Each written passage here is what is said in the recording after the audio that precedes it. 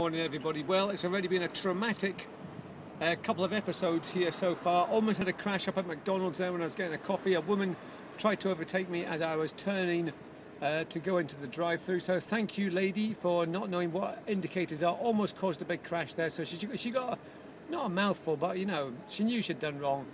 And then the girl in Halfords there, who was on the phone to her friend when I was trying to buy some brake and clutch fluid, she was saying, "Oh, are you coming in at 1 instead of 2?" and just refused to even look at me. So what I did was I took the brake and the clutch. So this is the start of our day. Engines up. Halfords, you can get it right up your arse because I got it in Morrison's garage for £3, and you wanted £7.49. Yes, tell them, bro. You're having a giraffe, mate, I tell you.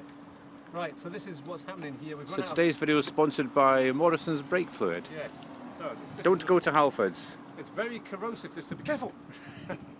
Now we just pour a little bit in. This is where it makes a complete mess. This is where the Betty brothers are useless, I'm afraid. We really are quite pathetic for mechanical aptitude, yes. And we just hope things will just go away, and you know, any rattles or noises or fluid levels will just suddenly, you know, rise up or go away or whatever. So there we go. That's the rest of the engine looking. What's this stuff here? This is SPiS engine. That's the. Is that been filled up? Is it? Oh, that looks like it might need a wee bit of water, but it'll be okay. I think. Is it? Oh no! Oh, hang on. Oh no! Oh, it's okay. No, it's meant to do that. That's all right.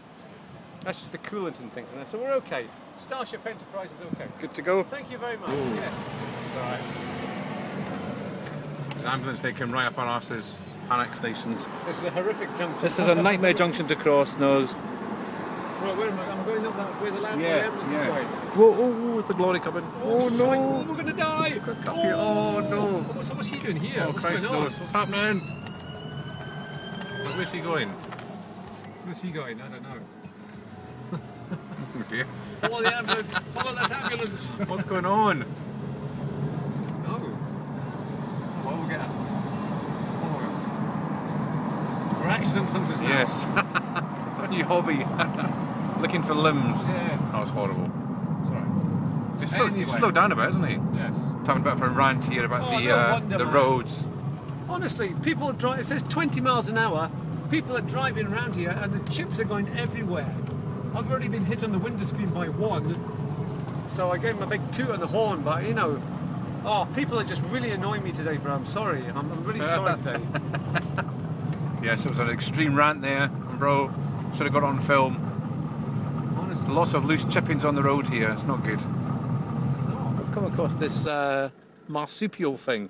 This kangaroo in somebody's garden. There's another one up here. Look, there's a lady or something up here. What's that? The person can see it.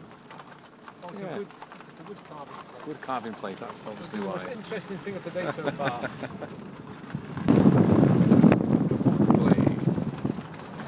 Signs of danger all over the place today. Danger, keep away! Fraught with danger. Keep away! This place that bro, oh wow, yeah, has been here before. But look, if you look behind us here, these are all, what are they, bro? The old, where the people used to stay at the airports. What's those things called? I don't know. Hangars. Yeah, well, yeah. Where the soldiers used to stay in the... Oh, like barracks? Yeah, barrack kind of thing, yeah. But unfortunately, it's a bit overgrown. So I don't know if we can get in there today. Damn it. Well, as I said, unfortunately, it's just a little bit overgrown for us to get in today. Plus, it's in somebody's garden kind of anyway, so I don't think we're going to get in there. It's far too overgrown. Right, well, I'm in these woods trying to get to the back of some of these. Oh, I don't know what they are, but you can just see them there. Not really much to report at all, plus there was a dog barking and I don't know if I'm going to get in here. Hang on.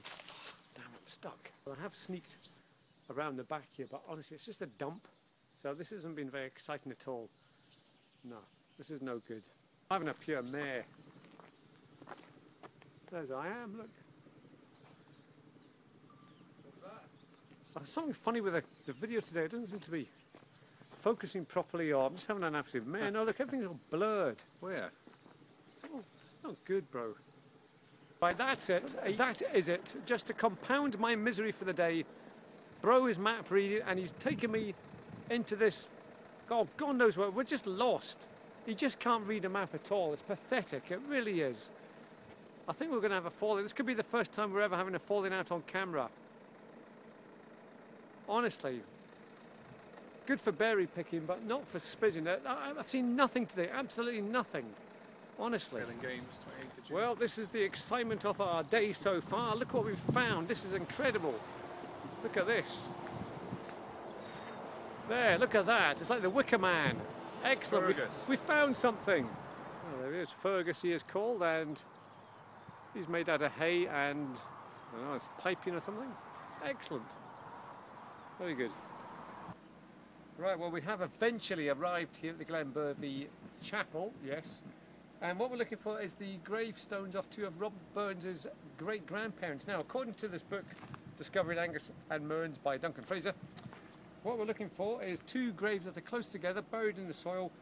One is for William Burns of Bogjorgan, or Bogjuggan, and great-granduncle of the poet, while the younger was James Burns of Barlmuir, the poet's great-grandfather. So, we're going to go looking for these graves. And they're just in over there somewhere. That's it. There we go. Oh, I'm dying to pull it. Don't pull it. Okay, I won't pull it in, right.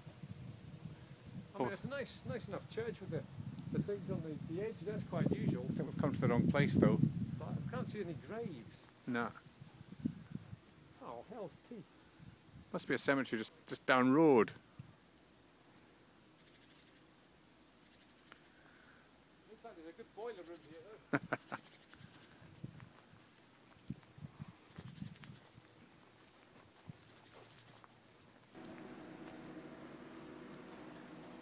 That's an old water spout thing.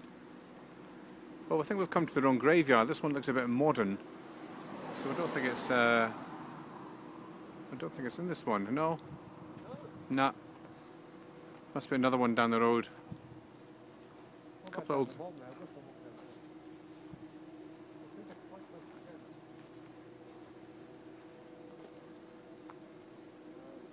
What names was it again? Bog something. Burns is on that thing. There's Browie down the bottom having a look. No luck. So it looks like we need to go and find another graveyard, because this one's a bit modern for our liking, and we're not going to find the stones that we're looking for here. So on we go. Soon be time for lunch though. And a coffee, yes. Here comes Jack behind me. Hope he's calmed down a bit now. He's got map rage. SPiS rage. Here he comes. There must be another grave nearby though. No bro, no luck. Nothing at all, bro, no. Poor. Most disappointing. Right, let's move on and try and find the correct one. Right, well at last we seem to have arrived at the original old kirkyard. It took a wee while to find this, but we have found it, so bro's already in. Let's go find these graves. Well, as you can see, it's quite a rickety old graveyard. And there's a mort house. Excellent. So we're going in to find these graves. So it's William Burns. Yes. What have you got, bro? Have you found something? I think it just tells you the same story. It's in your. All right. But it says William Burns and Christian Fotheringham, John Well, Burns. here we are, going through the graves. There's hundreds of them. Oh no. Right, who's going to find it first? Here we go. Right, well, I've only been looking for a few minutes, and I have already found the graves of Burns' grandparents. But I'm not going to tell bro, I'm just going to let him keep on searching, right? But here they are, right behind me, the graves of the grandparents of Rabbie Burns. They're here. So here they are. Not much to see really. A bit blank. That one's a little bit better, but not much really to see. Was it worth coming all this way just for that? I don't know. It's a very interesting looking tomb in here. In this kind of mort house place. Wow. Very interesting. That looks like a skeleton on the top bit. And there's lots of writing. I can't really read what it says, but I'll try and get a better picture of that. Oh, look at that on the bottom there, that's amazing. Great, right, I'm going to take a photograph of that. And here's another view of it from the side. Need to investigate this. Well, there really is a right jumble in here. Lots of graves, really close together. Look at them all, hundreds of them. Very interesting, but this one here behind me in particular, I need to try and investigate who lies in there, because that was a really interesting old grave in there. I like that one, that was good. Right, anyway, onward. So there, right in the middle of the picture, that is where the graves of Robert Burns' grandparents are buried. As you can see, they're all facing, what direction would that be? So east, I suppose, would it? That'll be for the, in anticipation of the second coming of Christ. Yeah, they all face the same way, see that? There you go. Right, well, this is the time of our adventure again to give us a mark out of 10 on the old SPiSometer. So today, this is going to get a 4 out of 10. Ooh, it's a 4. Just a 4. A poor 4. Poor 4. Poor 4 because, well, I mean, it's here. I mean, it took us ages to get here, and we went to the wrong kirkyard to start with. But yeah, I mean, it's a nice old kirkyard, very old kirkyard. So I mean, that's why the mark has been up, because it's quite an exciting little find, this kirkyard. But yeah, not much really to say. I think it's stick with that 4. A 4. Okay, 4's not a bad mark.